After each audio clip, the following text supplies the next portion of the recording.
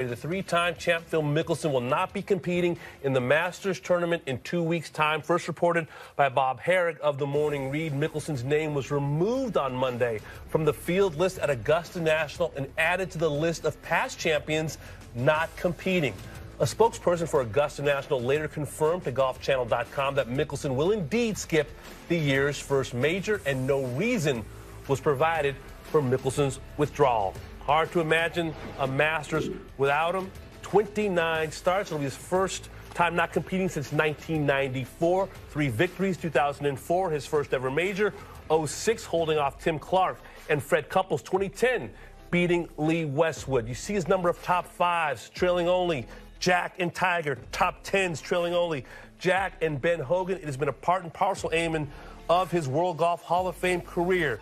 It's a big moment to find out that Phil Mickelson is not competing in the Masters. What was your initial reaction when you found out yesterday? Not at all shocked, but it is quite striking because the Masters is a tournament, as we know, Damon, where the defending champions occupy this kind of exalted space in the firmament there. Even if they're not playing, even if they're aged and decrepit, they're still on site. They're still there. They're still part of the fabric of the tournament. And when you look at that list of past champions not competing, there are only 3 guys on that list who age and physicality would dictate that you would expect them to play, which is Trevor Immelman, who's now working primarily as a broadcaster and hasn't played in several years, Angel Cabrera, who can't play because he's in prison in Argentina, and Phil Mickelson, who's essentially in a prison of his own making right now. And that's ultimately where Phil finds himself. I think he's clearly got no tee time. He's probably not going to have a place setting at the Champions Dinner either. And it's not really surprising given what's going on, but within the fabric of the Masters, it's quite noticeable when an otherwise healthy former champion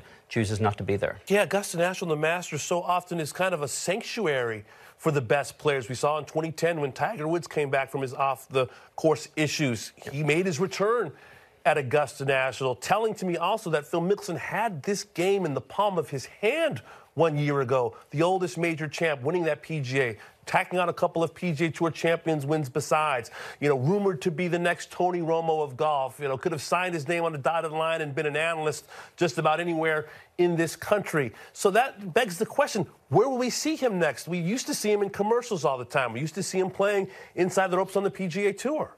Well, it's not surprising he's not going to go to the Masters because, you know, there's this sentimentality that the Masters could protect Phil, in that people are more respectful, the fans are more respectful, questions, in a way, are more filtered there.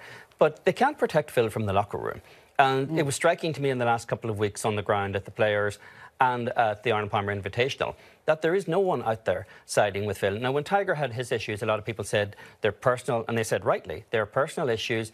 They're for him and his family. They're no one else's business. It's a different story here in the Phil Mickelson scenario, because while other guys are flirting with the idea of rival tours, it's essentially they're saying, you know, I'm tired of eating at this restaurant. I'm going to go across the street and eat at a new restaurant, whereas Phil, by working for that tour, has essentially said, I'm going to torch this restaurant on the way out. You guys stay there.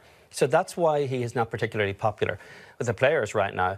And there are a couple of key things coming up for him. Obviously, he's supposed to defend the PGA Championship in May. The defending champion typically does an on-site media day. If you look at last year at Kiowa Island, Colin Morikawa, who had won the previous year at Harding Park, was there for that event. That happened on April 13th. So a week after the Masters, roughly, give or take, is the time frame where we'd be looking to see if Phil Mickelson shows up at that particular event. But it's very unclear at this point, even I think to the PGA of America, if they're going to see Phil or when.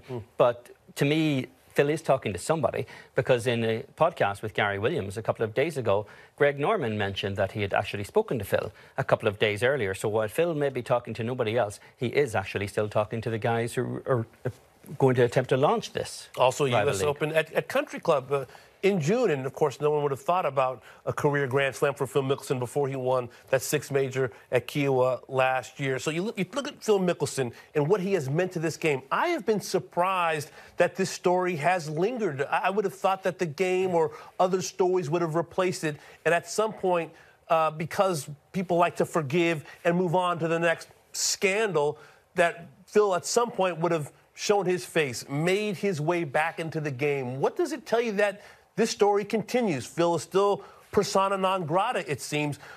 Under suspension, perhaps, we don't know.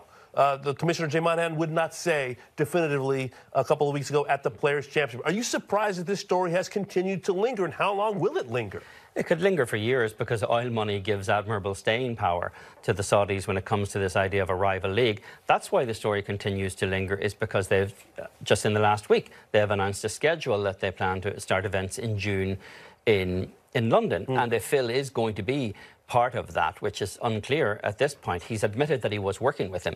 If he's going to be in that event, he would have to file his request to the PGA Tour for a waiver to go play in that event before the PGA Championship would be defended. So the timeframes don't really work for Phil here, but I'm not surprised the story keeps lingering. And I don't buy this argument that, you know, Phil somehow is trying to apologise or work his way back. Phil has chosen sides at this point. There's still no indication that Phil is moving back to the side that he used to be on in terms of the PGA Tour. So it's not a surprise that Phil would find himself persona non grata at all. It's just a matter of what's Phil's next move. Does he stay with this idea of the rival tour that he has admitted in his statement, saying he was stepping away from the game? He used the phrase working with in reference to the Saudis. So the next move is very much, I think, in Phil Mickelson's court. Remarkable turn of events for a player who spent most of his career as the people's champ in this game, as the everyman, as the normal guy compared to the chiseled and ever dangerous Tiger Woods. It's a story we'll continue to follow and see where we find Phil Mickelson playing golf next.